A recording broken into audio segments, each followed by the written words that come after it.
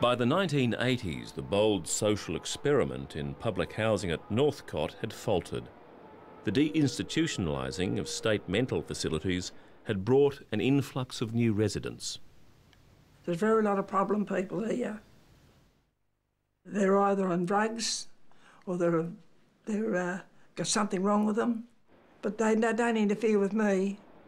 They say, "Hello, Dolly." Well, it's best to talk to them, because let them see that you're all right with them, because I wouldn't like to get in their way.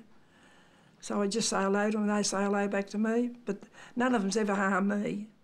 But with the arrival of drugs and crime, the situation at Northcott worsened.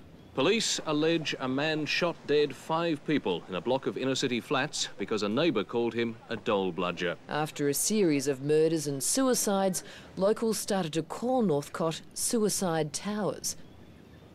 A couple of times I've been on the bus, and you get a conversation on the bus, and they say, "Where do you live?" I say, "I live in housing." I'm not ashamed to say I live in housing. I say, "I live in housing." They say, "Oh, do you?" And they look out the window. They don't want to know you no more. You can see they're uppish, you know. They don't want to talk to you. I'm blame if I know what they're frightened of, because I'm not jealous of them having a house. I'm happy here. Until the early 1980s, most people